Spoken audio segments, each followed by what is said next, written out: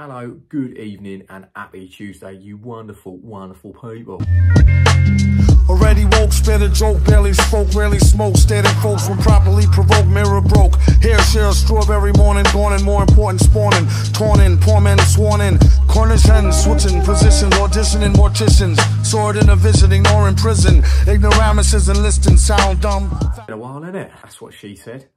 Obviously, I've been promising a lot of people that I'd be getting this video up as soon as possible. False promises, that I may add. Not the first time I've falsely promised to get something up for someone. So I remember listening to his Ring Walk, and I was like, it's a bit gutted, really, because I really like that song. But you can't obviously both come out at the same time. Awkward moment, this. I didn't have as many fans as he did. You've got no fans! But I was embracing the crowd nonetheless. So I'm being warned by the ref. Look, you got a dodgy barnet.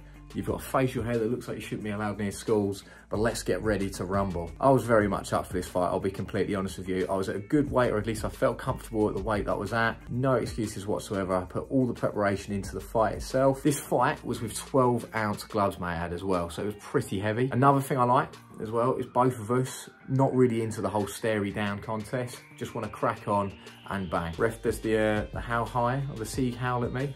Don't know why I did that, probably because of the haircut. So I'm quite a twitchy kind of guy, not talking about the Tourette's. So I quite like to sort of like move around as much as possible. The one thing I will say this guy had incredible of is he's got a fantastic jab. He's quite an unorthodox fighter from what I see as well. He likes to fight with his hands low and just sort of explode into those punches.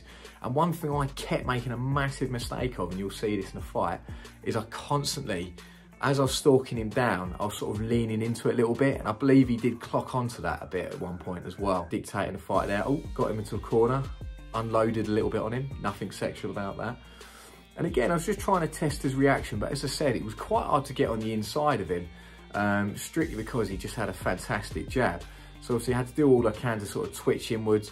I found I was probably just walking into a lot of punches, if I'm completely honest with you. And he had one thing in his arsenal I said, not arse, that was a lot, like quite tough to deal with. As I was leaning in, he was clocking that right hook in. And there was a couple times where he really did catch me. There was one in particular that he catches me, that yeah, bloody hell, did I feel it. Closing him down, hitting that jab out. There's a punch, there you go, there it is, dive, VAR, mate, VAR. That was too hard! So someone's gonna get hurt if you kick it that hard. I mean, that was just too hard, correct? But no, in all seriousness, definitely felt that punch. It was a good punch from him. Shit defence from me, if I'm going to be completely honest with you. Another thing as well, where I was leaning in and I tilted my head away, that did clock me in the back of the head. Now, I'm not complaining. He's not going to intentionally punch me in the back of the head. That's not what it's all about there at all. But what I am saying is where I did get caught there, I just went straight down. Didn't feel the punch in the face. I just sort of felt a little bit buzzed from that. Shout out to Donnie, my corner man. He really chilled me out in that sort of, that exchange there as well, I thought. If I'd have fought the same way I fought on my third fight, I believe I would have won. But unfortunately, I sort of, after I got caught there, I sort of felt the pressure on and I felt like I had to really go into him. Again, fell down a bit there. I was pissed off at myself at this point because I did actually slip. I mean, it was a good punch as well. Like, you know, I'm not going to say he didn't actually give a good shot, but at the same token, I just sort of panicked a little bit after that. So I had to get in nice and close and really get stuck in. But that just led to my head just leaning into the places he wanted it to. And he was just catching me with that check right hook every single time. I think he read the game really well. He ain't been fighting for very long. Do you know what I mean? This is his first fight. And to be honest with you, I thought he gave a good account of himself. And I think if he was to take up boxing, you know, more often, I think he'd be a cracking boxer. But again, there was a couple of times I did catch him with a couple of shots, which I was quite chuffed with. But my biggest problem was I was trying to just get in too close to him. Do you know what I mean? I should have just stayed on the outside, just boxed and moved, you know? Again, he's just waiting for that right hand every single time. And me just literally just looking to see when it's going to get thrown. To be fair, the defence, I can't complain too much. I am blocking a lot of shots with my face. Maybe I should start an OnlyFans, the amount of shots I've taken the face on video here. At this rate, he's winning this fight, you know? He's got me with a little bit better shots on occasions.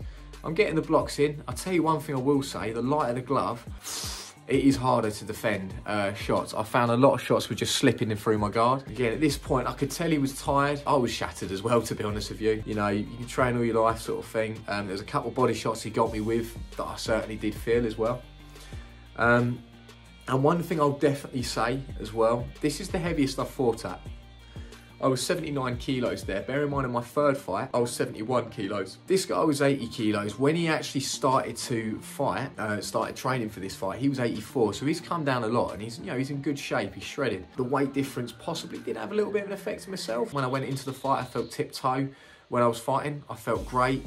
You know, he was just quite a strong guy, wasn't he? But I will say one thing, when I do fight again, if I fight out like a weight category, I'll feel a lot confident, because even though, yeah, I did take a shot and did get put down, I still got back up and just cracked on. And I wasn't afraid to get stuck in, if you like. Like a virgin at his first disco.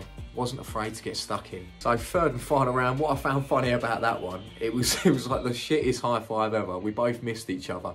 Good accuracy, to be fair. And at this point, all he's doing now, he's just fighting on instinct. Apologies if I keep moving, my legs are a bit cramped down here. Giggity. It's like being back at church again. I'm on my knees watching myself take blows to the face. Don't even ask me to respond to that. At this point, obviously, I'm just showing a bit of love. The guy was an absolute sound geezer, do you know what I mean? He's the sort of geezer go out for a pint with, or hug in a boxing ring, as you say. And there was a couple of shots I look back on now that I really could have done with taking to him. So the right uppercut certainly wasn't utilised as much as it really should have been.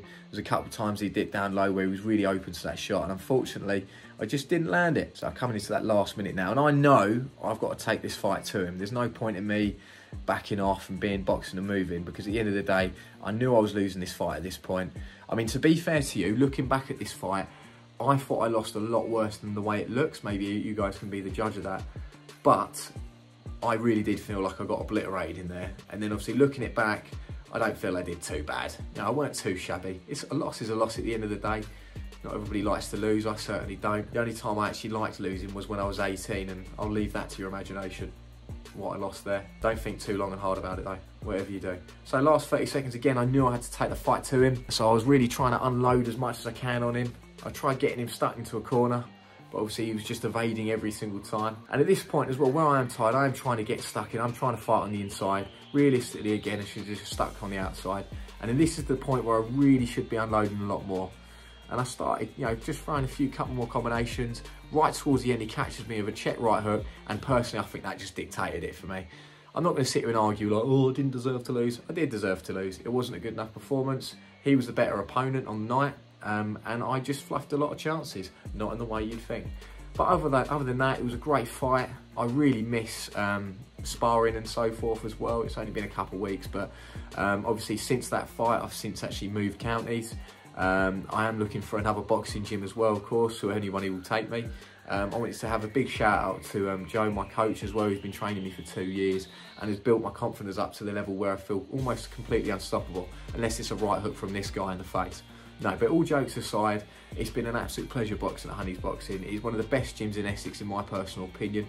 Not just based on the fact that the coaches there really 100% know what they're talking about, know what they're doing, and they can put on great events such as this. Not just the fact that the community itself is absolutely fantastic, and it's helped me thrive in times where I didn't feel like I could thrive. So despite the loss, despite taking another L, quite frankly, I'm happy with how things have gone, and I'm looking forward to my future within boxing, even if it is just white collar. I thoroughly enjoyed this fight. I thoroughly enjoyed my time at Joe's, and we come again. So without further ado, thank you very much for watching, guys. You will see me again very soon as well. I will be uploading more frequently. Or is he gonna go? There we go.